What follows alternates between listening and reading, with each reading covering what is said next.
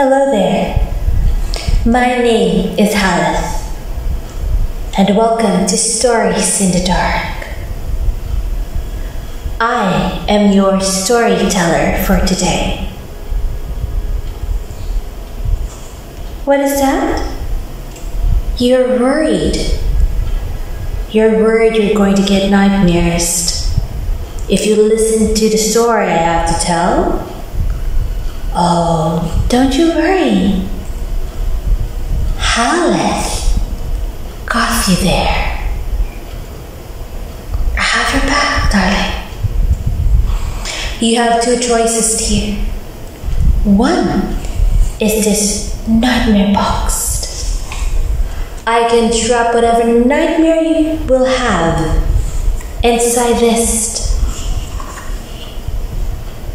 for a price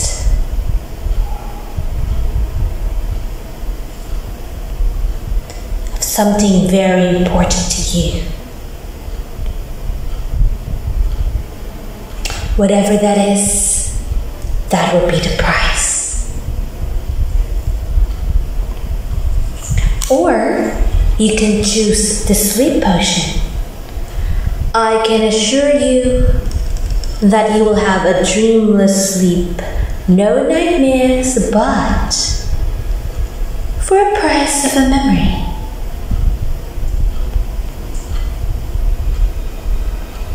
I will leave the decision to you. Afterwards, you listen to the story.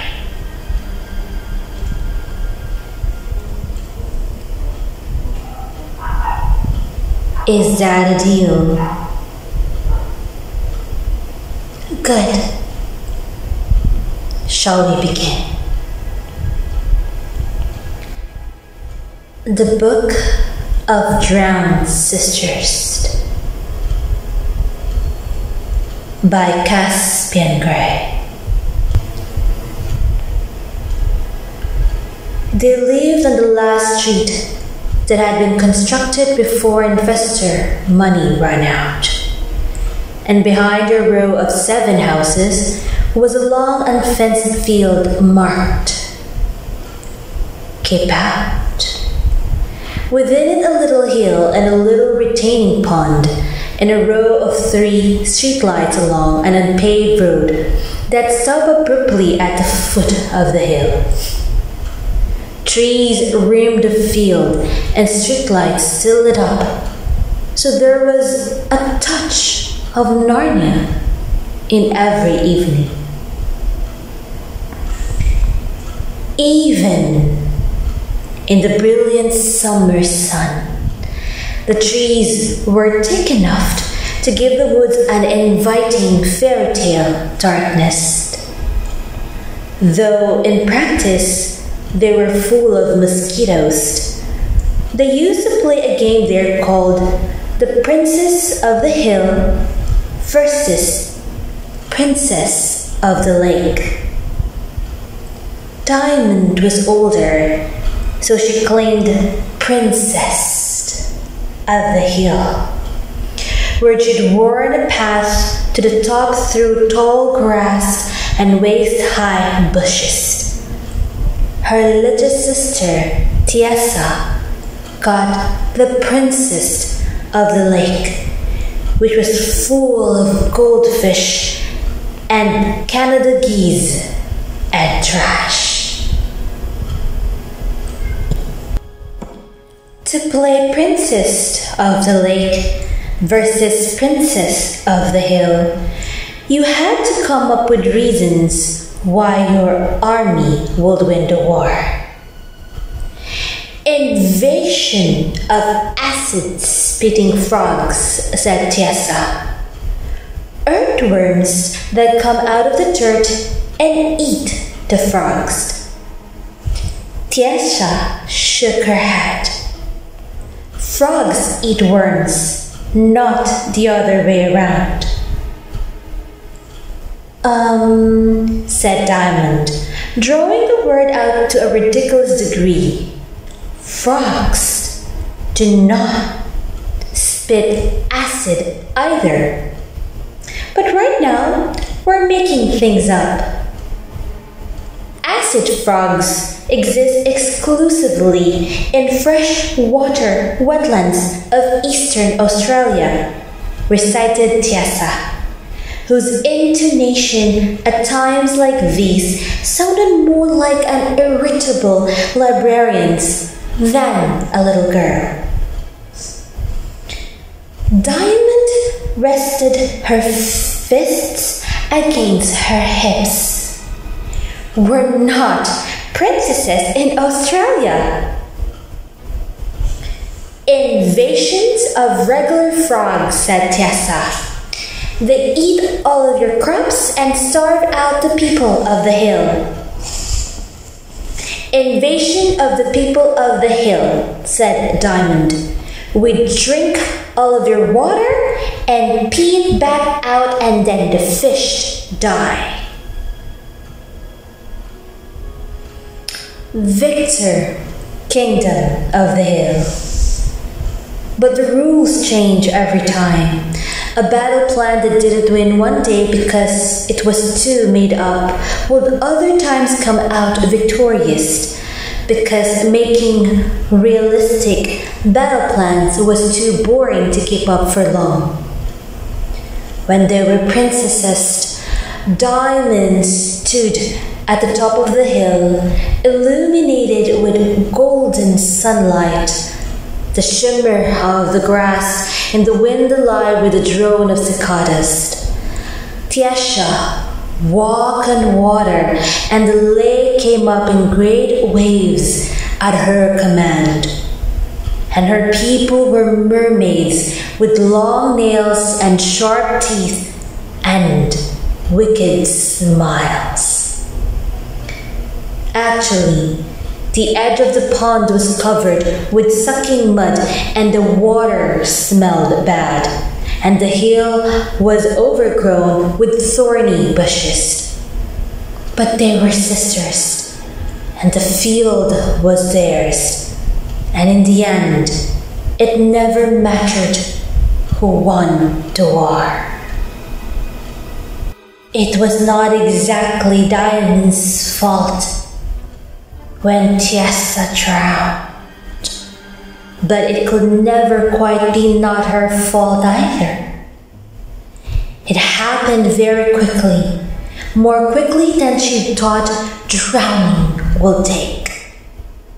She was digging a hole at the top of the hill, watching the ornate patterns made by ants as they fled the tip of her digging stick. The centipedes and woodlice disgusted her in a very pleasant way, and she even scared up a single moth as big as her palm that she had taken for a deadlift until it flew away. She called out in wonder, wanting Tiesa to see the moth before it was gone. But her little sister didn't reply. Diamond watched the moth until she couldn't make it out anymore. She observed, blowing stray hair out of her eyes to see what had distracted Tiesa from something so beautiful. Her sister was face down in the water, floating just past the line where the little pond was too deep for a child to stand in.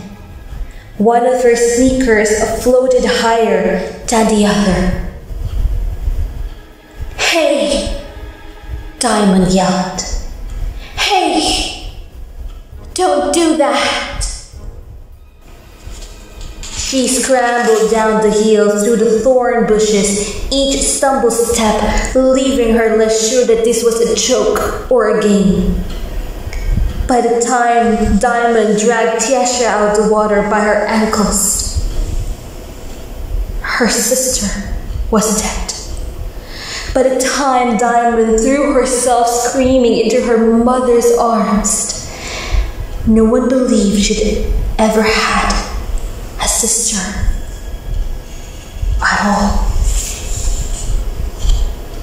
She learned very quickly not to mention her dead sister.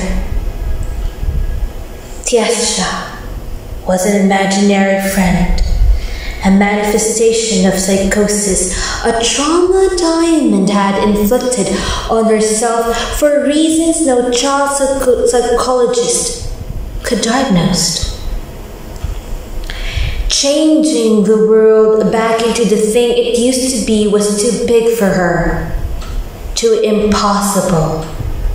So Diamond recorded quiet facts and sketches into a notebook and labeled it in careful print. The Book of Drowned Sisters. It took years, not until Diamond was in college, before she finally met someone else with a sister not just dead, but gone entirely.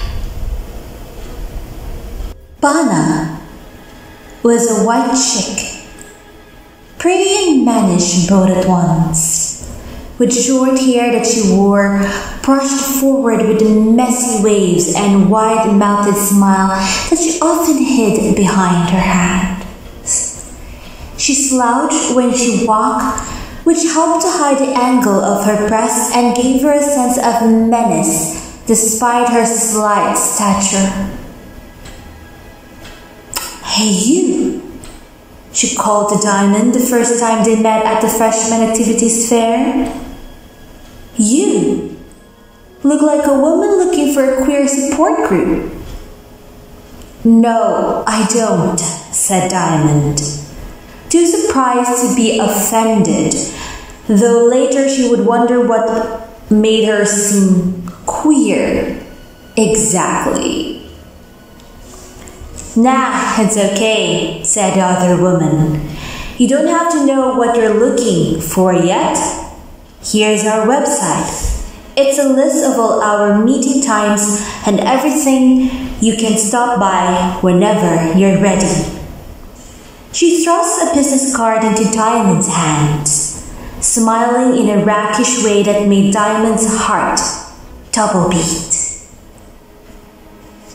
"I am Bana, by the way," she said, holding out her other hand so that they were awkwardly mingled, each with one hand shaking and one hand on the brightly printed Gay Straight Alliance business card. Diamond. Diamond let go of Bana's hand but held onto the business card. "I'm actually straight though." "Oh yeah, totally," said Bana, nodding. "Now that I see you up close, you definitely seem that way." "It was just from a distance," that you look gayish. Diamond bit her lip, not sure if she was being flirted with or just teased, and not quite up to it either way.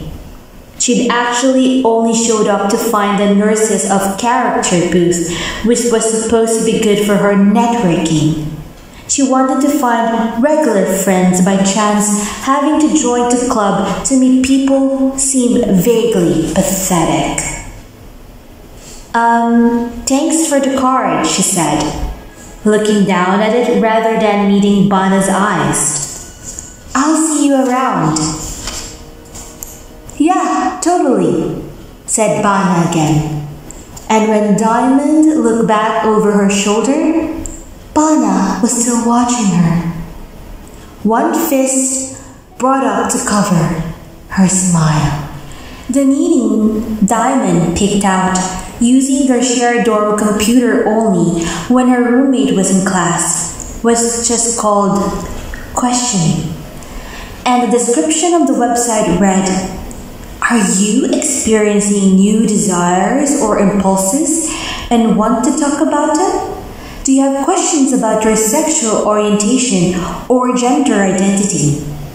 Come talk to other people who are unsure in a discussion led by a rotating cast of queers who have been where you are." New desires or impulses, Diamond read out loud, which made it all seem rather capricious. But it turned out that finding friends, by chance, was not as easy as she'd thought. Maybe if she was prettier, or wiser, or less weird, or if her idea of a good time included getting wasted at fraternity parties and football games, she'd have settled in easily as the other girls in her dorm. But Diamond wasn't pretty or normal, and if she was sometimes too ghetto, she still sometimes talked too white. She didn't like getting drunk surrounded by strangers, where the dangers range from embarrassing photos cropping up on the internet to being raped. And if this gay-straight alliance meeting was about questioning your sexuality, surely some people stopped by and concluded that they were straight after all. It was even in the name of the group. So she'd just be one of those. Maybe she was a little bit hoping that Bana was in that rotating cast of queers. Well, you were quiet, said Bana after the meeting. Diamond was so pleased to have been singled out and followed into the hall that it took a moment to work the smile off her face. She didn't want to send the wrong idea after all.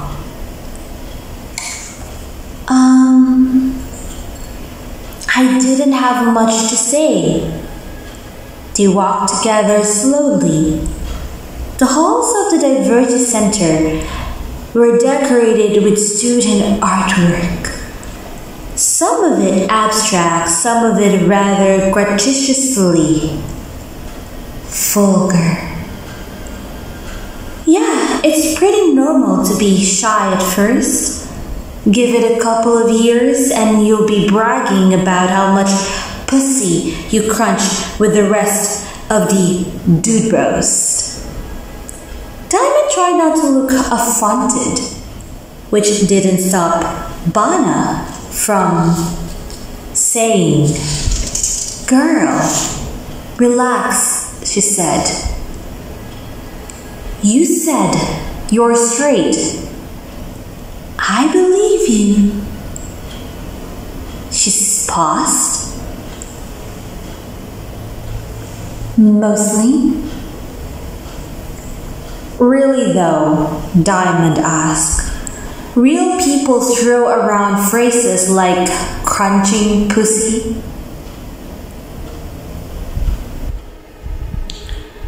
Bana threw back her head and laughed.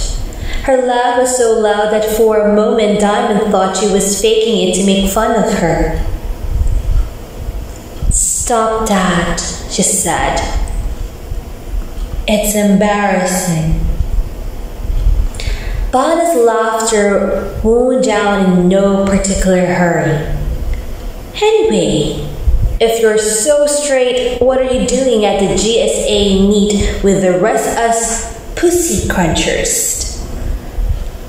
Diamond stopped walking and leaned against the wall, tucked in between a water fountain and a fire extinguisher. After a beat, Bana stopped too, forcing other people to go around her. "It's been really lonely," said Diamond, trying to make this statement nonchalant instead of pitiful. "I thought making friends would be easy, but it's not. You're like the only person on campus who noticed me." "Oh shit," said Bana, turning just red enough that Diamond wasn't sure if she was imagining it. "That's like my job. I am the dyke who notices all the hot new girls. I didn't mean anything by it." "Oh." Diamond stooped her shoulders. She wanted to walk away, but the water fountain and the fire extinguisher that had made her feel snugly hidden a moment ago now trapped her, so she would have to push past Bana to leave. "No," said Bana quickly. "Not like that either. Just like the hitting on you part. I don't mean anything by it. If you want me to stop, I will, whether you're gay or straight, or whatever fuck ever. But if you want a friend, I do that too. Yeah?" "Yeah," said Diamond, without trying to parse out exactly what in that statement she was agreeing with. "Man," said Bana, "you gotta stand up though. Quit looking so sad. I'm not going to, I don't know, hit you for being lonely." Diamond straightened up immediately. She was prone to flinching unnecessarily, to hunching up against loud noises, and more than once people had taken this for a symptom of abuse, looking into her past for tragedies that didn't exist. Really, she had just one tragedy, and she hadn't said Tiesta's name out loud for years. "So what are you doing tonight?" Bana continued. "Because if your answer is hanging out with you, I will try my damnness not to make it a date."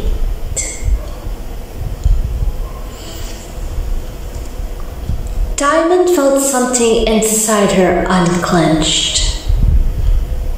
"Yeah, let's hang out." "So, what are you into?" Bana asked. Over 2 cups of cappuccino, so doctored with flavored syrups that Diamond doubted that there was any room left for caffeine. Bana slopped hers down quickly until there were enough room in the cup for her to take a flask out of her pocket and discreetly raise the level of liquid back up. "I'm studying to be a nurse," said Diamond, maybe a little more primly than she intended. When Bana held the flask out to her under the table, she shook her head. Yeah, said Bana. "But what are you into?" "Scrapbooking?" "That is some serious old lady shit," No offense. Bana added quickly. I know all of a sudden everybody's knitting and quilting and cross-stitching again, and that's supposed to be punk rock or whatever. So I guess this is the same thing. It's not the same thing. Diamond sipped her cappuccino, which tasted more like a toasted marshmallow than a cup of coffee. Around them, the coffee shop was everything she'd have listed in an effort to make fun of white people, doleful indie music, earnest hipsters with nautical tattoos, lampshaded with richly colored cloths that weren't meant to look mass-produced. Diamond swallowed, wanting to make it clear that sitting here didn't mean she was of here, and said carefully, Actually, it's a scrapbook for my dead sister. I was 11 when she drowned. Bana put her coffee down. No way, she said. I had a sister who drowned when I was 11 too. For a moment, Diamond just blinked. What? She asked finally. My sister Lauren. We grew up out in Morgan County, you know, super rural. And there were ponds out in the fields that we used to play and she drowned there. Bana paused, her surprise a mirror to the expression that Diamond was trying to hide. Did somebody tell you that? She asked. Like, you're not making fun of me. I don't talk about Lauren much. I was 11. Tiesha was 7, said Diamond. We were playing in the dirt next to the pond and I was watching a moth fly away. It was an imperial moth. I looked it up later and when the moth was gone, my sister was dead. They were very big imperial moths. They can have wingspans of almost 6 inches. I have a few pages about them in the scrapbook. She forced herself to quiet, words building up in her throat, pulling in no particular fragments of memories that she realized she was desperate to share. She'd been 14 when she learned that acid frogs were called that because they occupied unusually acidic habitats, not because they could spit acid, and by then, there was no one to tell. That's what I was seeing back at the GSA booth, said Bana. I thought you looked familiar because you were gay, but you look familiar because of your sister. You didn't look familiar at all to me, Diamond thought. I was just lonely. What's in that flask anyway? She asked. Just vodka? Bana held it out over the table. Goes with anything. Beer, soft drinks, coffee, whatever other people are drinking. You can make it better just like that. Okay, said Diamond. I'll try a little bit. She had vodka exactly once mixed with Kool-Aid, and the whole concoctions had been so disgusting she hadn't even had enough to get drunk. But if ever there was a moment when drinking was appropriate, it was before she said the thing she was about to say. Would you like to see my scrapbook? She asked. Yeah, said Bana. Totally. They poured their coffees into to-go cups, Bana topping them off with vodka, and then Diamond led the older girl back to her freshman-only dorm. It was a beautiful September night. chilly enough to make Diamond wish for a hoodie, and overhead the stars were brilliant. Bana wore a slouchy wrap jacket printed with a southwestern pattern, unbuttoned despite the cold. She looked to Diamond like a model, someone to call for collar coordination. "Shit," said Bana. "I don't think I've been to Dandridge since I was a freshman." "It's not bad. The nice thing is everybody hates being there, so it's kind of quiet on a Friday. Nobody wants to be the loser with nothing better to do than hang around the freshman dorm." Bana laughed, and it took Diamond a moment to realize why what she'd said was funny. Then she turned around and smiled. "You're awfully pretty when you smile," said Bana, for someone who says she doesn't have any friends. Diamond's smile died. "I'm not pretty," she said, "and you said you wouldn't hit on me." "I wasn't hitting on you." Bana sipped her coffee and kept walking. "You can have a nice smile, like platonically." She followed Diamond up to her room, which was mercifully empty of her short, bubbly, blonde roommate. And Diamond pulled the book of Drowned Sisters out from a box tucked carefully into the drawer she jammed full of socks and underwear. "Here," she said, holding it out. "I want you to read it." 2 days later, Bana emailed Diamond a few sad lines. Lauren M. Cabana, 9. Passed away July 24, 2004 at home. She was born March 23, 1995 in McConnellsville, Ohio. Lauren is survived by her older sister, Rachel Cabana, and parents, Christopher and Kelly Richards Cabana. A private service will be held for family only at Miller Huck Funeral Home, McConnellsville. Graveside services will be held Friday, July 28 at 11 a.m. at Malta Cemetery. Friends are asked to meet at cemetery. It wasn't a scan of a newspaper obituary, only copy text, but it almost made Diamond's throat close up. She wanted so desperately for there to be some outside record of her dead sister, as if the acknowledgement of others would provide her with a semi-mythical state of closure she'd been longing after for years. "Your scrapbook surprised me," Bana said the next day they met up on the stone steps that lead to the library. "I was expecting, I don't know, pictures and shit." "Your obituary surprised me," said Diamond. "It was so short." Bana shrugged, offering the book of Drowned Sisters back to her.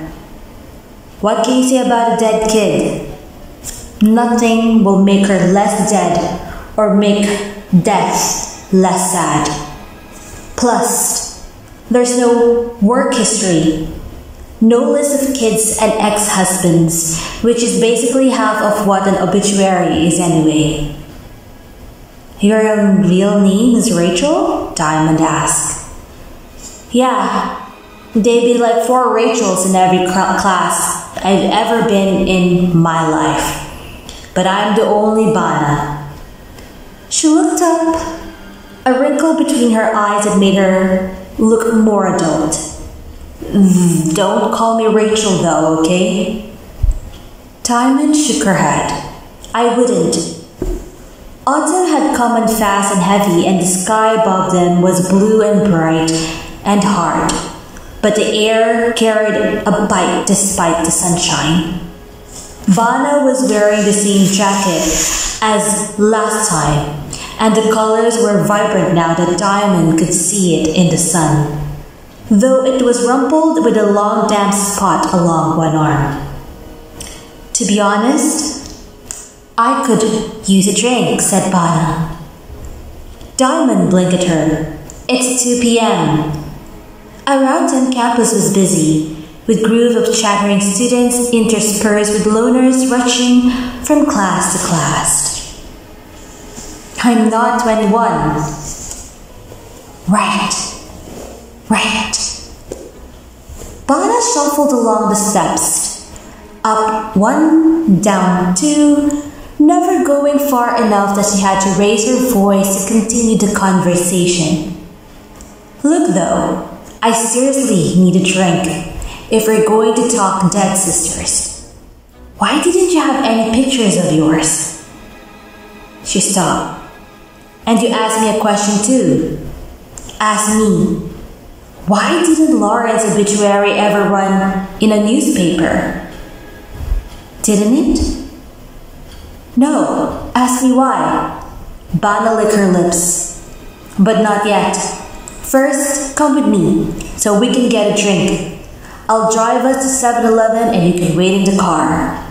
I don't really want a drink, said Diamond, though she'd like the vodka in her coffee more than she'd like the Kool-Aid mix of her junior year of high school. After the burn on its way down her throat like she had it hit her stomach, the way it made her not care if she was cold. I'll go with you to 7-Eleven though. She followed Bana off campus to a battered rental at the fringes of the student housing with a brand new Jeep Wrangler parked outside. Wow, said Diamond, running a hand along the fender. This is nice. It belongs to one of my roommates, but he's still asleep. And usually he's pretty happy to let it out for beer runs, she shrugged. And if he wasn't, he should probably put his keys away in his room instead of leaving them out on the countertop. For a moment, Diamond marveled at this. What it would be like to literally steal a car and still not worry about the police pulling you over. Even if it was a temporary theft. Even if Bana had the best intentions. Probably, beer run did not count as the best of intentions. What do you like to drink anyway? Bana asked, as Diamond slid into the passenger seat. I'll pick out something nice, something you like, instead of just tolerating it. I don't know what I like to drink. Diamond looked down at her hands. Had been drinking that many times yet. Bana tapped her fingers along the steering wheel as she pulled up at a stop sign. Man, she said, I can't even remember what being new to drinking was like. I was 15 and working too hard to impress the older kids to care whether I liked the taste or not. And now you're worried about alcoholism? Diamond hazarded. Bana laughed. I'm a college student. I'll drink this way in another 10 years and then I can worry about alcoholism. Diamond ignored her and tried to think about Chessa, as if she could hold together every detail, make them into something bigger than Chessa herself. Every year there were more gaps in her memories. Things she thought burned into her brain slowly slipped away. The book of drowned sisters could only record the memories she could put into words. Smells and sounds seemed to disappear the most. Sometimes, flipping through the scrapbook would come across details of forgotten so completely that it was as if she were reading them for the first time. Winter, 6th grade. One time, Mom hit Chessa in the face with a snowball, and Chessa cried so hard that Mom wouldn't let us play snowball fight for the rest of the winter. Tessa deconstructed her Oreos. She licked all the cream filling out and then eat both chocolate wafers at once. 2001? Maybe? Tessa pulled the teddy bear charm off my charm bracelet and ate it. She never found a way to write down the sound of Tessa's laughter, and she was pretty sure she still knew what it was, but not sure enough. She could never be sure enough.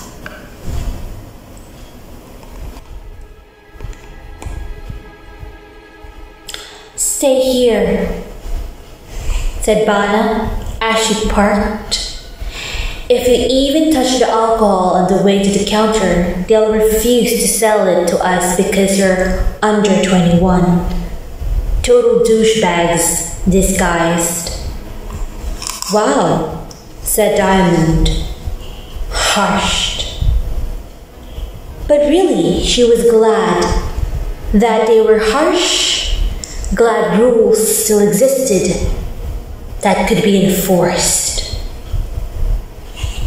Bana came back with a 6-pack of Yuengling and 6-pack of lime Aritas.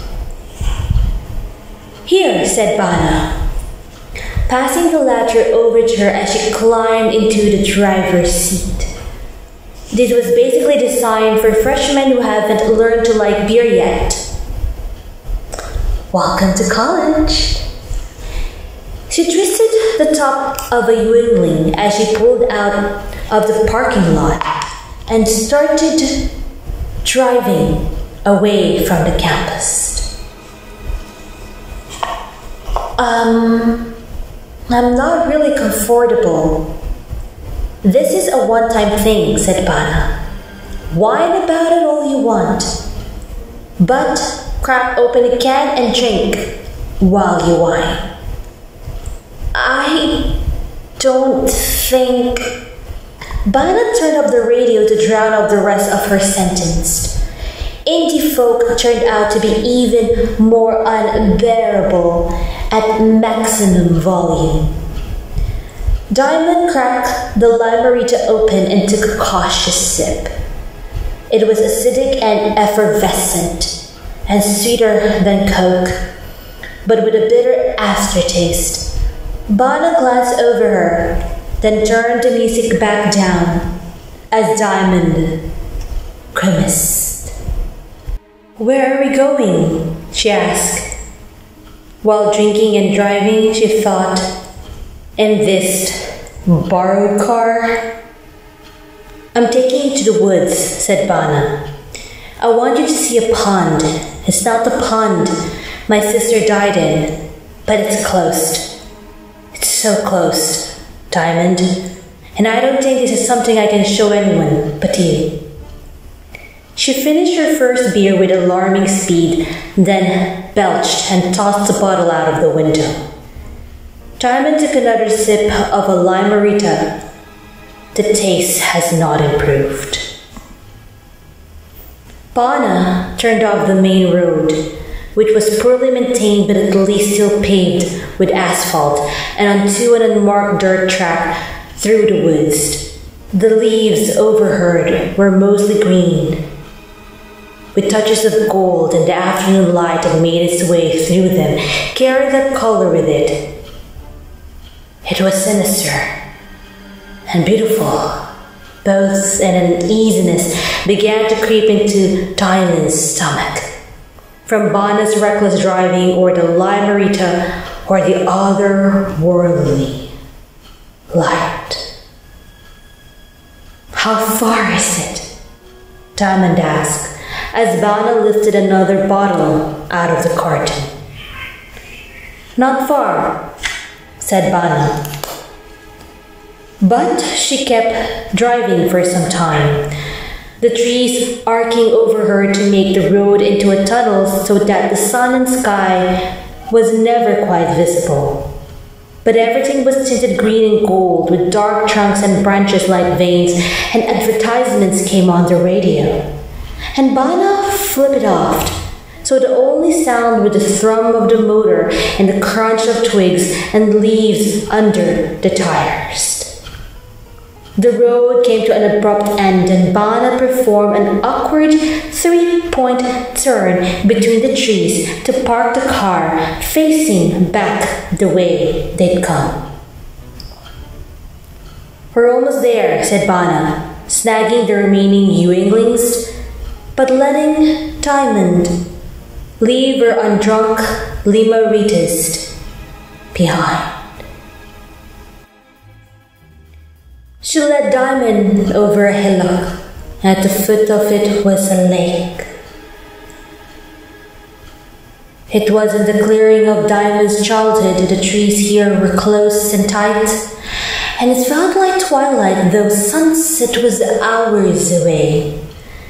But she felt the same way she had as a little girl, as if there were possibilities inherent to this place that didn't exist in the rest of the world. See?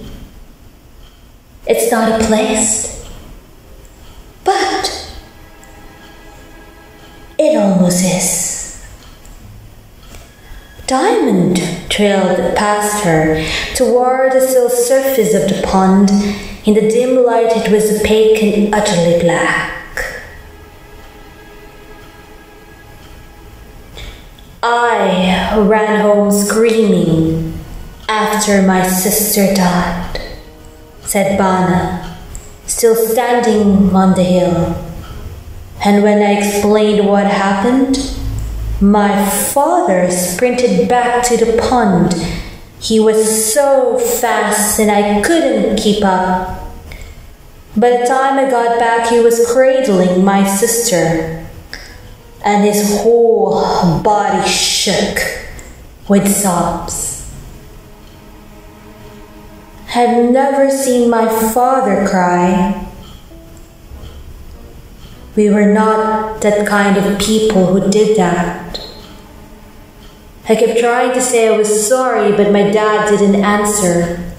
So I just stood there until he got up and carried Lauren home. Bana finished her beer and crouched down, setting it carefully in the brush at her feet. It was the longest walk, she said. The longest walk.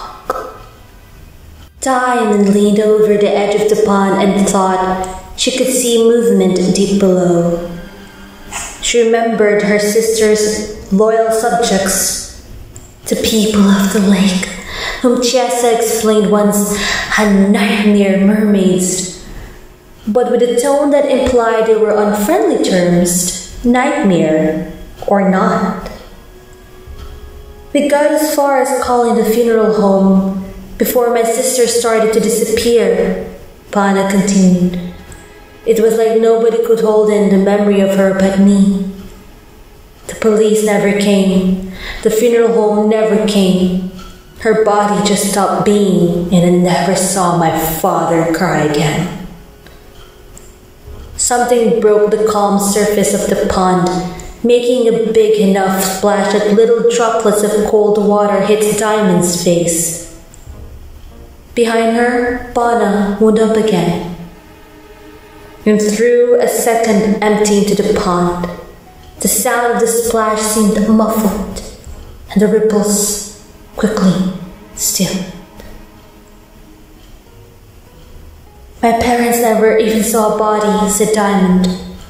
By the time I got home, it was like she'd never been born. And then there weren't any pictures of her, and there wasn't anybody who believed me about her. And then everyone thought I was crazy. She paused.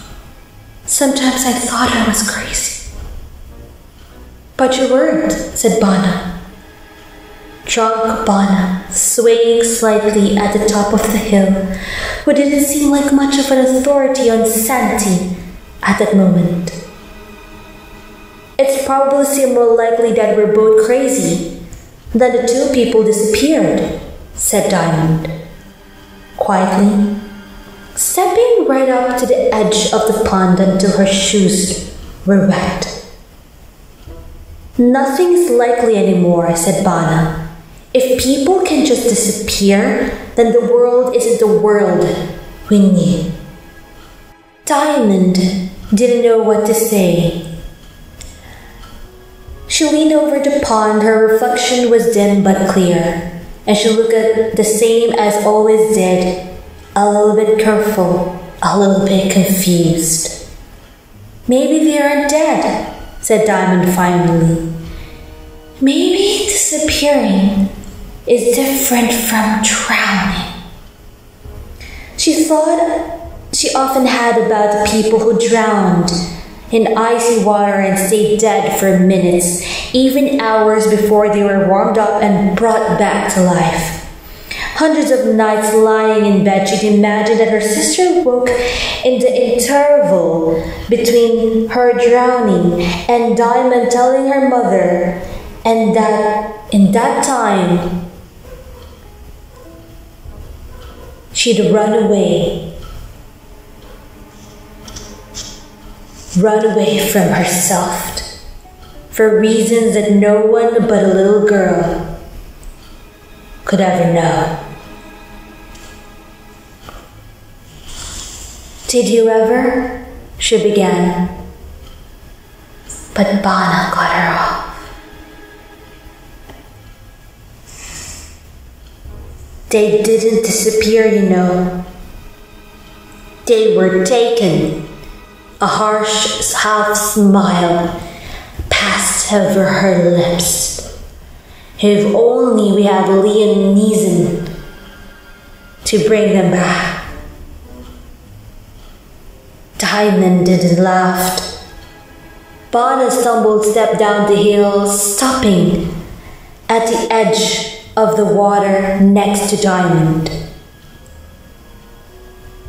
"Can I kiss you?" she asked. "No," said Diamond. Bana leaned over and kissed her cheek anyway. Her breath was beery, like a father's kiss, and her lips were soft, like her sister's.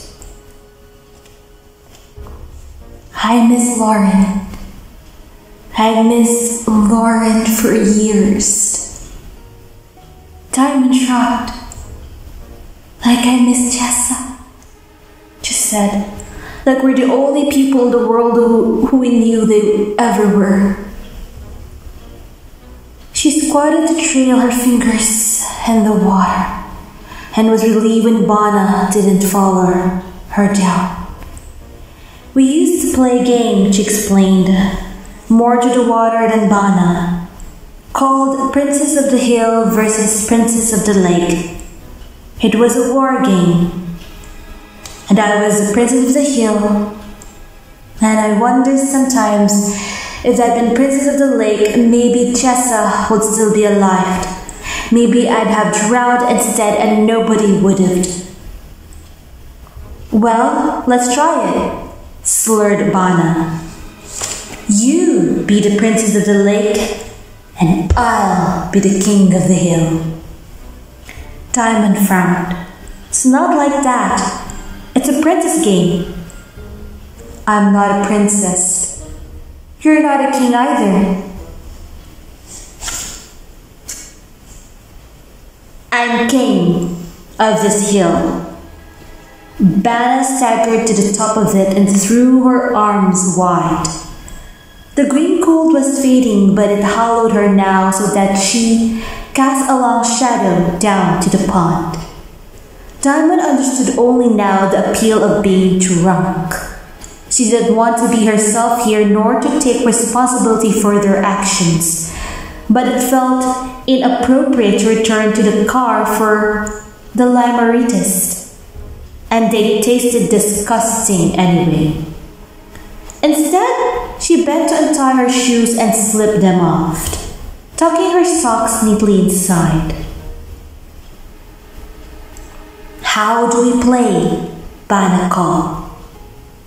"Only people go to war," Diamond murmured. She stepped into the pond, curling her toes in the cold, soft mud. How do we play? Bana repeated louder. The people of the hill assault the people of the hill. Diamond yelled, stepping cautiously until the water was up to her knees. The people of the hill repel your assault, Bana decided, then use their downward momentum to charge the lake. The water moved around Diamond's legs. It felt alive with current, though the surface was still. The lake overflows its bounds with a giant wave and disseminates the people of the hill, said Diamond. Your army drowns and its corpses are dragged into the water, never seen again. Shit, said Bana, sitting down hard on the top of the hill. That's brutal. Victor, Kingdom of the Lake. Come, attack me, yelled Diamond. Come be the people of the hill. Like actually attack you? Asked Bana. She stood up again, swaying slightly with the breeze. Diamond imagined that she could see the glint of teeth underwater. One of her little sister's nightmare mermaids smiling from the depths. Come attack me, she said again, just barely loud enough to be heard. Bana raised both her hands over her head, posing for a moment like an Olympic champion, then lowered her head and charged down the little hill, laughing as she stumbled. Diamond didn't know whether she should set herself against a tackle or throw her arms open for a hug. She felt undone, the way she had been when she was a child, and Tessa dogged her every step. Bana crashed into her, and they stumbled into the water, which thrashed around them, alive as if with vast schools of fish. Diamond closed her eyes as Bana pulled her underwater, and for a minute she was only struggling playfully. Then the moment passed, and she was desperate for air. When Bana finally let her up, she looked ragged and hungry, breath, and Bana came up after her, gasping. What the fuck? Yelled Diamond. What the actual fuck? She looked to the shore but didn't move towards it.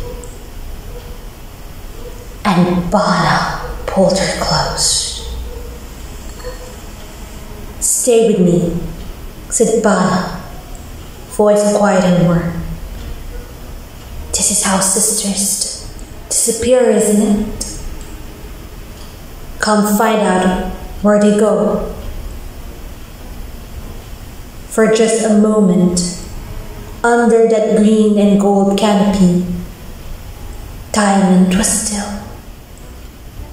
Then she slipped her hand into Bana's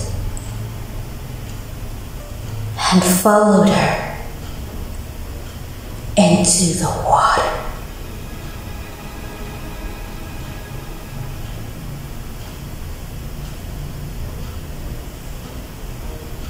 Tia. Why do you look so sad so suddenly? Well, the story isn't exactly scary. You lost a sister too? She drowned.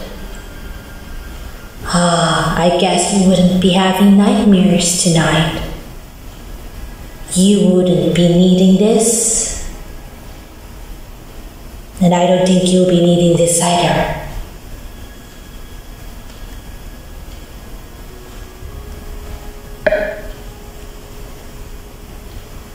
You will be needing this. A flame to find your sister. Your dead sister. She drowned, right?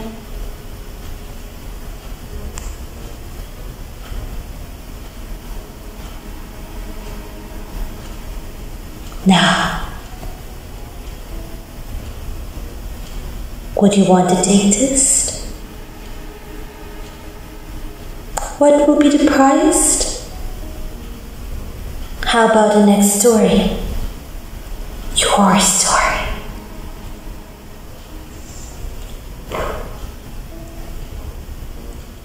For the next Stories in the Dark. Do you